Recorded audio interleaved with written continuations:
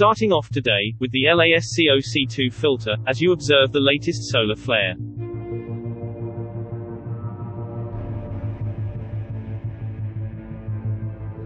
Now seen with the ink filter. The flare is of low energy and is in the B class range.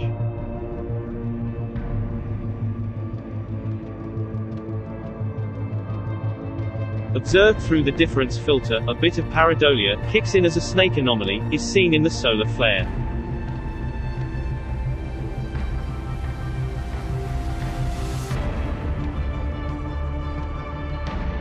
Using the LASCO, C2, and C3 filters.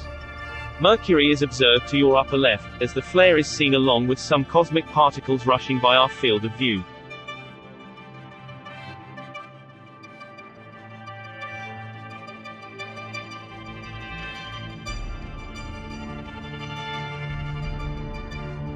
On this CME model the flare is mapped, as the stereo B satellite gets a wave of solar radiation, and the Earth gets a glancing glow.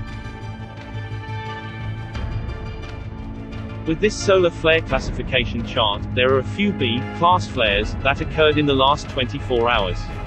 This is a representation of the Earth's magnetic field. It forms a bubble around our planet called the magnetosphere, which deflects solar wind gusts. Earth's magnetic field and the IMF come into contact at the magnetopause, a place where the magnetosphere meets the solar wind. This model shows the intensity of the solar wind on the Earth, and the stereo satellites. These two disks shows the rotation and intensity of the wind and solar radiation moving with the Sun's rotation.